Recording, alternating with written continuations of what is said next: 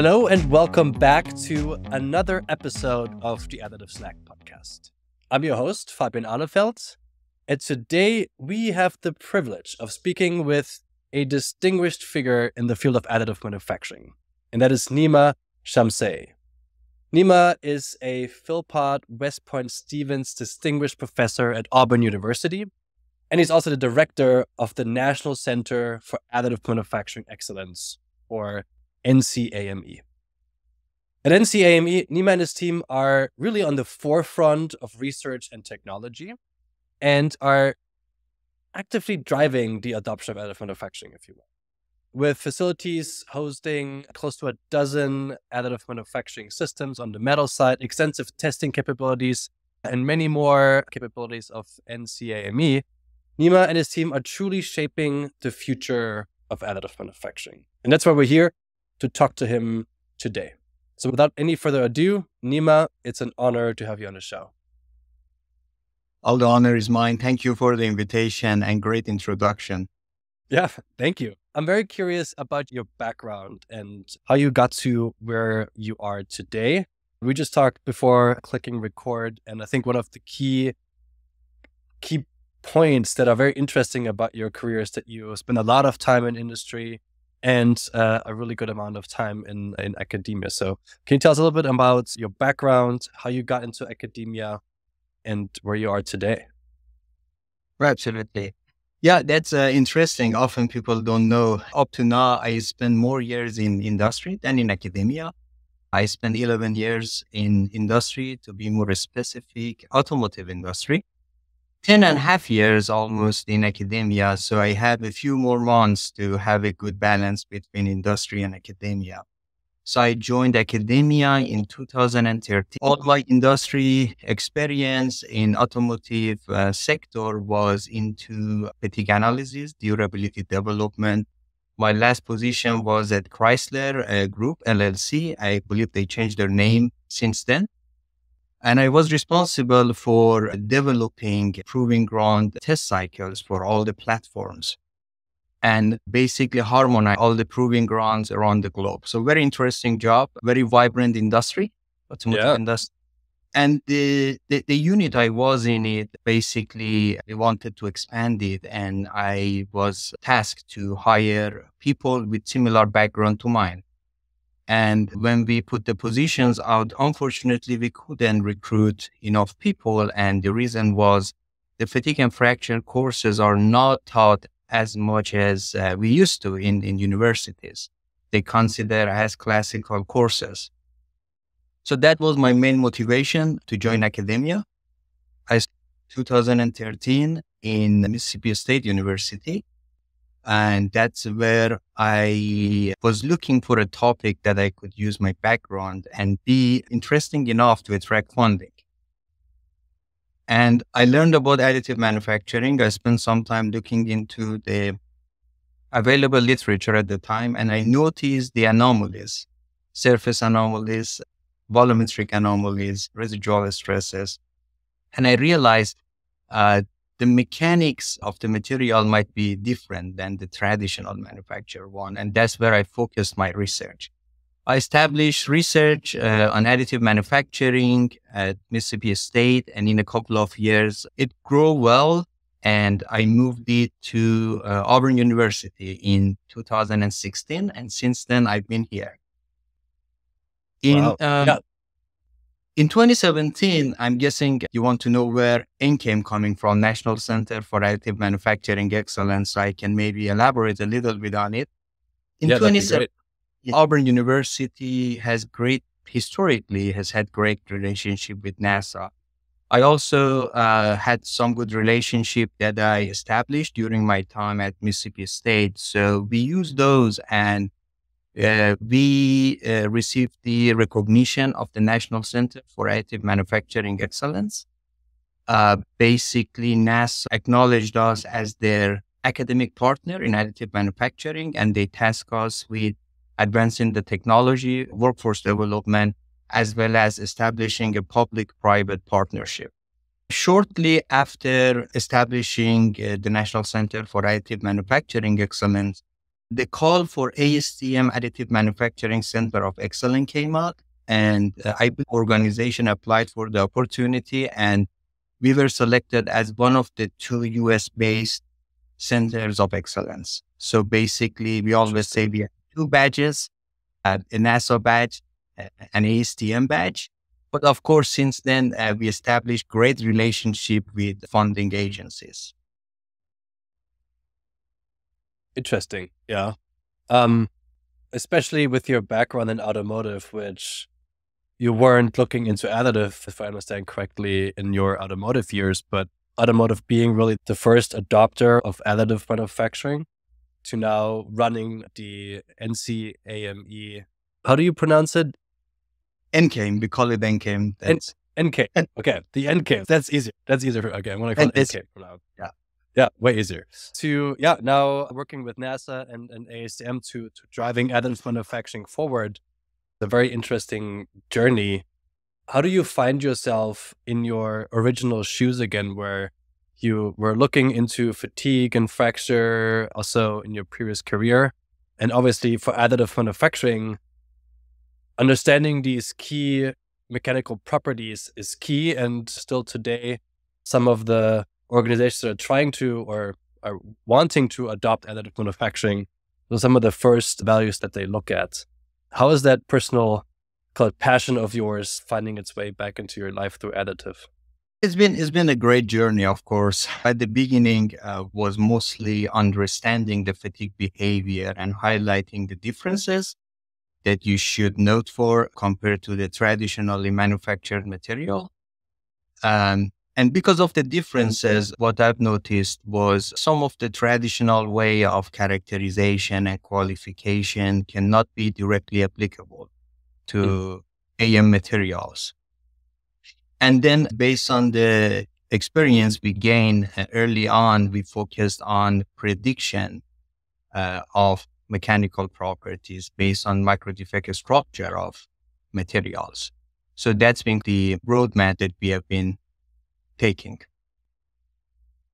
Okay. So if somebody's now out there, they're investigating additive manufacturing for an application, what should they understand when it comes to fatigue and fracture of additive manufacturing compared to conventional machined or even casted parts, for example? If you look into, first of all, the important thing is how we qualify and certify for fatigue critical applications.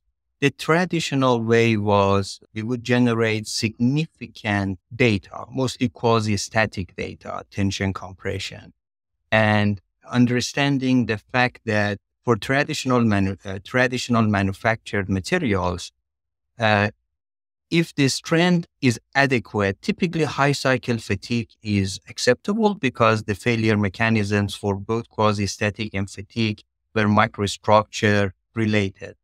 Now for additive, the difference is failure mechanisms are quite different.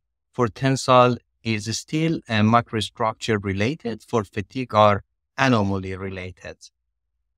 And as a result, increasing the strength does not necessitate a good high cycle fatigue behavior. And that's where the practitioner in the field, they need to be very careful. Understood. Now spinning that a little bit forward, what is some current research that you guys are working on that can help some of these organizations to get a better understanding on how to adopt additive manufacturing and truly understand these properties for their application faster and better without having to go through the same process we went through for the past 50 years when it comes to collecting all these data points of conventional manufacturing technologies?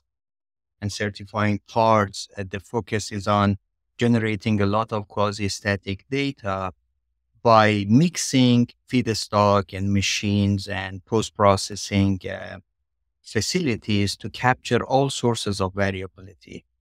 And then with limited fatigue data to check if fatigue properties are good. The way we look at, we see 3 challenges. One challenge is, of course, we both know that there are a lot of sources of variability in additive, from location dependency to dependency on the powder to the feedstock to how many times and how you recycle, reuse the powder, all the way to geometrical effect, correct? So there is a chance that because of significant sources of variability, your design allowables become relatively small, which results in over-designing.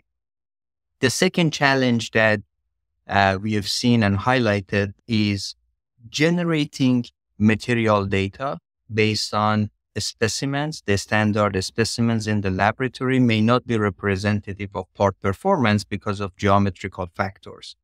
We know that geometry dictates the thermal history, which affects the microdefect structure of the material, which in turn affects mechanical properties. Therefore, geometry of the part can influence the performance. As a result, you may generate hundreds or thousands of data points in the laboratory, but the results may not be representative of the components. Mm-hmm. And finally, we know this is a very vibrant industry. Machines evolve. There is tendency for faster machines, large format machines. So what happens to millions of dollars and couple of years we spend to generate materials data for one material, one machine? When we go to a newer model of the machine or a larger format machine or a different OEM, can I use some of the knowledge that I generated on the other machine and transfer it to the new machine? So understanding these gaps, we focus on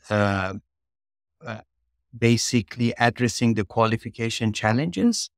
We have project, for example, from FAA, Federal Aviation Administration, looking into the factors affecting qualifications such as powder reuse, location dependency, key process variable tolerances.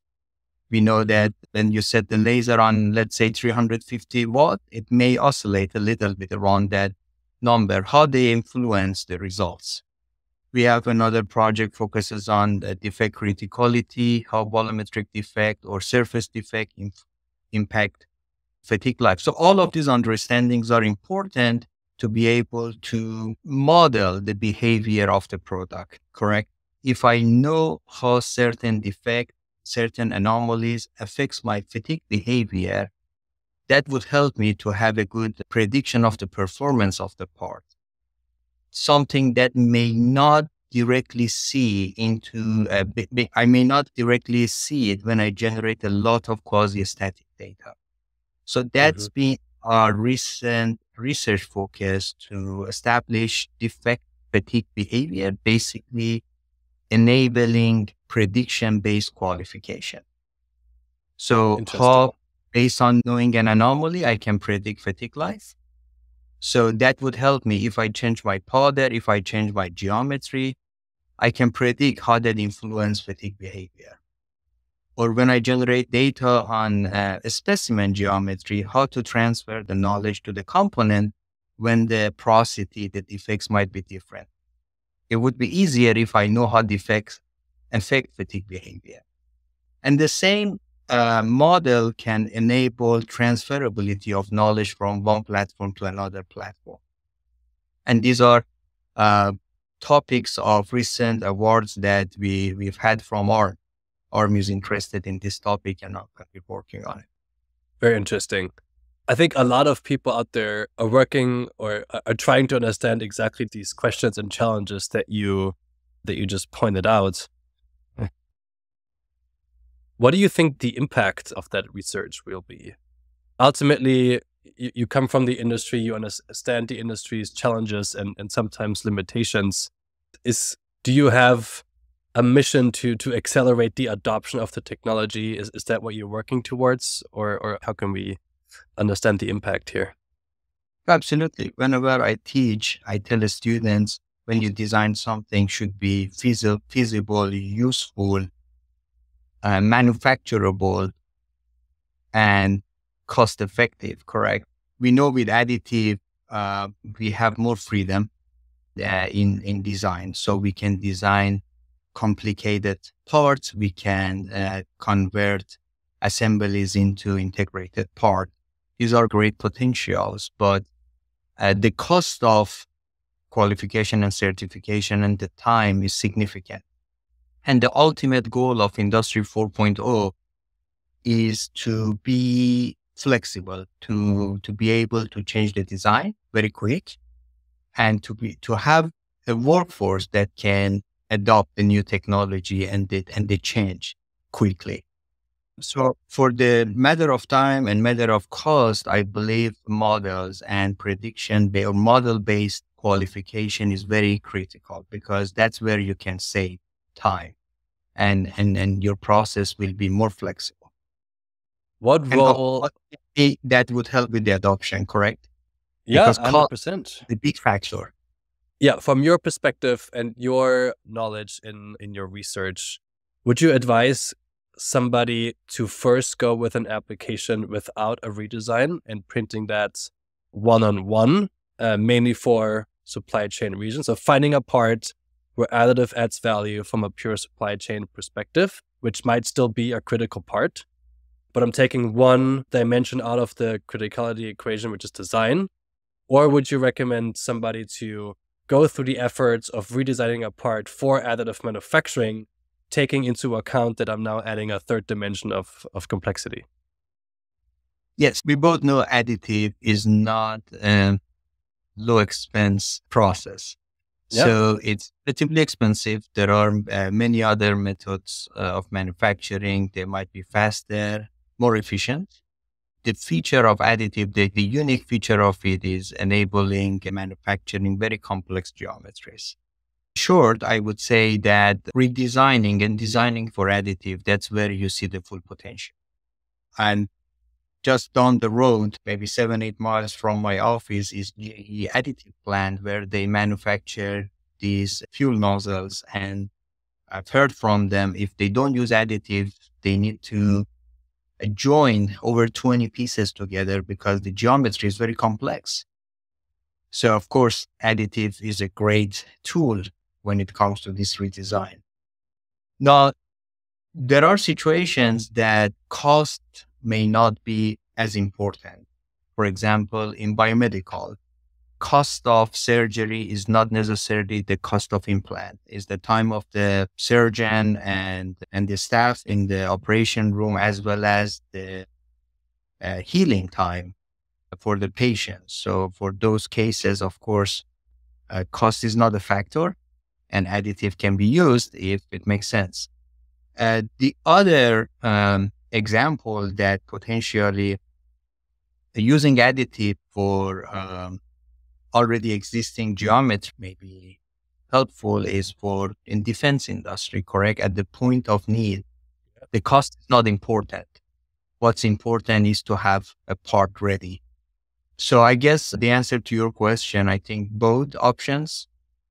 I see examples that people may use the already existing geometries, just use additive because it makes sense, or completely redesign. And that's where I believe the full potential for additive can be acknowledged. Yeah, for sure. I think in the best case, you leverage both aspects, right? The design and the supply chain benefits additive manufacturing. But I do see today more organizations than ever finding business cases out of a pure supply chain perspective where a redesign is interesting, but not necessary to achieve a positive business case. Yeah. And I think it lowers some qualification barriers, at least for first-time organizations to stick with a design, print it for supply chain reasons, show a positive business case, and then take on these redesigned and higher performance applications as a stage two. And my question is, from your understanding of fatigue and material and mechanical properties, do you see that as an easy entry into the technology, or do you think the qualification complexity is almost the same? It becomes more complicated when the type of loading can cause fatigue failure, definitely, as I mentioned, mostly because the failure mechanism is different. Or it's defect-driven often, whereas in many conventional manufacturing is not. Going back to basically the topic you mentioned, of course, the usage of the parts is very important and dictates the steps of qualification. In fact, recently, maybe about a year ago, there was a standard published at ASTM from ASTM F42, I believe 07, subcommittee on application that called part classification. So depending on the consequence of failure, you classify the part. And of course, if consequence of failure is significant, some lives may be lost or some vehicle may stop working, then the steps to take for qualification become more demanding. Yes. The usage and the possibility of failures and the consequence of failures are very important things to consider when we're going through steps of qualification and certification. If the application is simple, if there is a failure, nothing happens, you just replace the part, of course, the qualification become much easier. If type of the loading is not complicated, is quasi-static loading, we know that the strength of additive materials are, if not better, they're not worse than their counterparts. Where, at least from my experience, the concern is where you have type of cyclic loading, which can cause fatigue failure. And if the failure is significant, then the qualification becomes quite complicated. Yeah, 100%, and quite lengthy as well. I'm actually curious because you mentioned predictability and prediction-based qualification.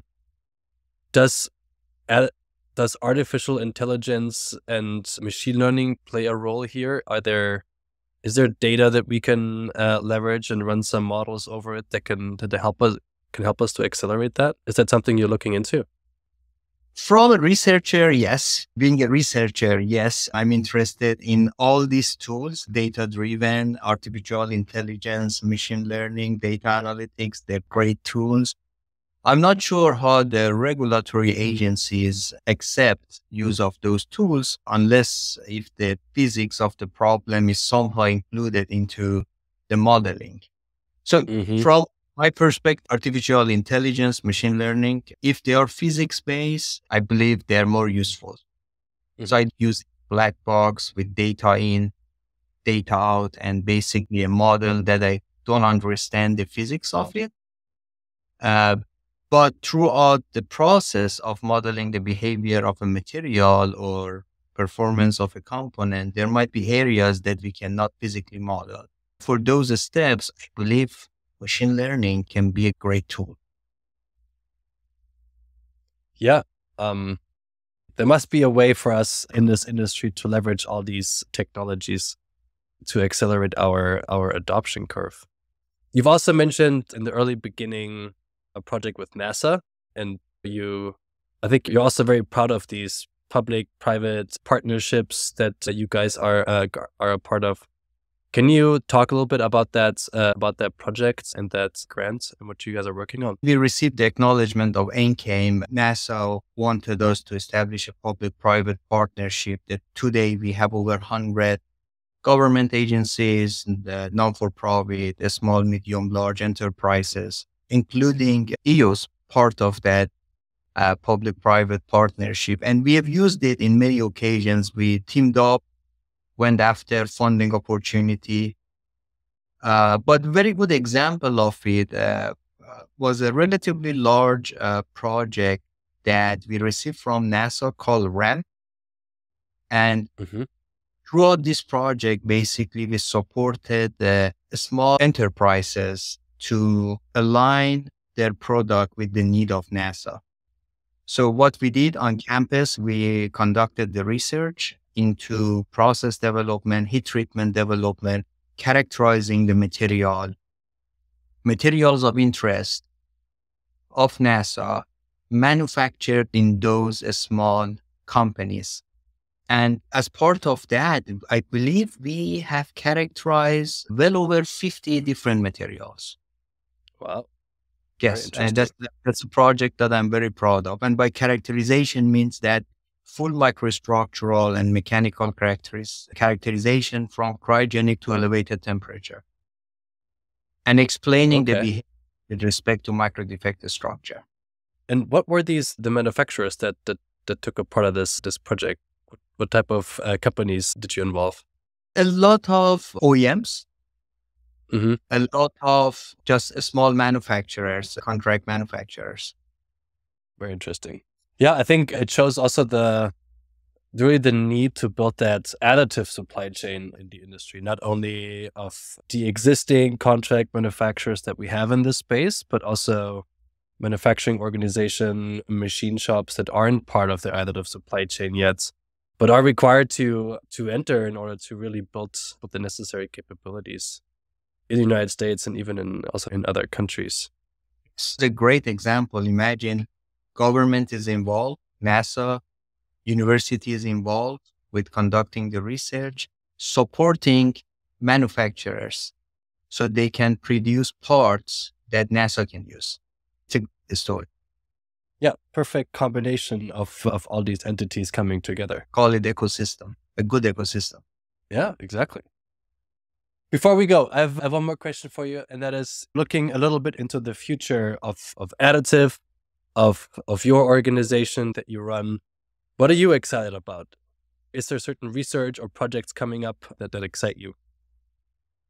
A couple of research projects that we're working on is focused on equivalency and how can I manufacture the same product with the same performance on different platforms.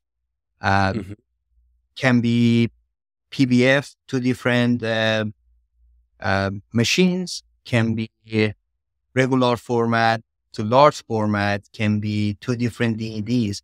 How we can ensure the performance of the products are similar in terms of specifically fatigue behavior. So that's a topic that I'm very excited about because not only we need to basically understand the differences in different machines, but also how to adjust to make the product similar and how we can model the behavior and come up with a model that's transferable and is usable for different platforms.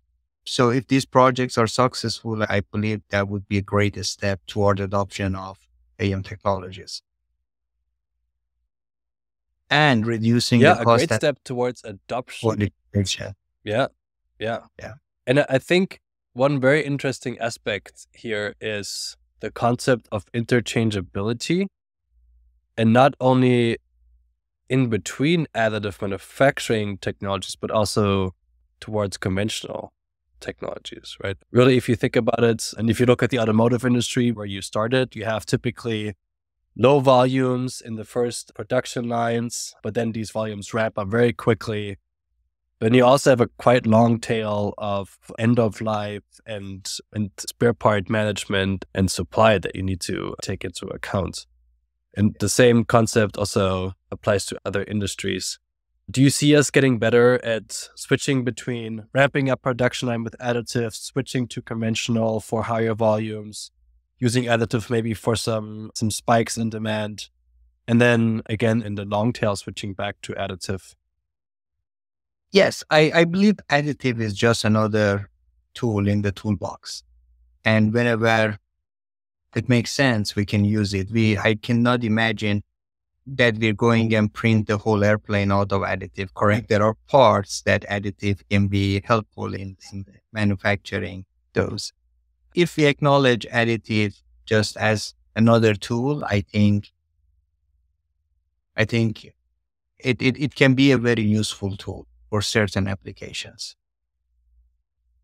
Yeah, I couldn't agree more. I think once we get to a point where additive is just another tool that engineers and manufacturers have in their tool belt, and it's a standard, then we've come a long way.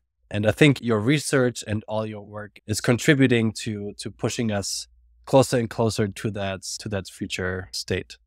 I want to thank you for being on this show. It was enlightening to talk to you. I'm going to hopefully get the chance to dive a bit deeper into your research and check out what you've done in the past. And yeah, thanks again for being on Additive Snack. Thank you. Thank you for having me. Yeah, so as you just heard, Nima is continuously pushing the boundaries of additive manufacturing, especially when it comes to fatigue and fracture research. And I think we'll really feel and see the fruits of his labor trickling down into the industry and into the adoption of additive manufacturing. To our listeners out there, thanks for listening to Additive Snack. I really hope you enjoyed this episode. If you did, please leave a review on your favorite podcast platform, whether that's Spotify, Apple Podcasts, or YouTube. We do really appreciate your support. This was the Additive Snack Podcast. I'm your host, Fabian Alefeld, and I will see you next week.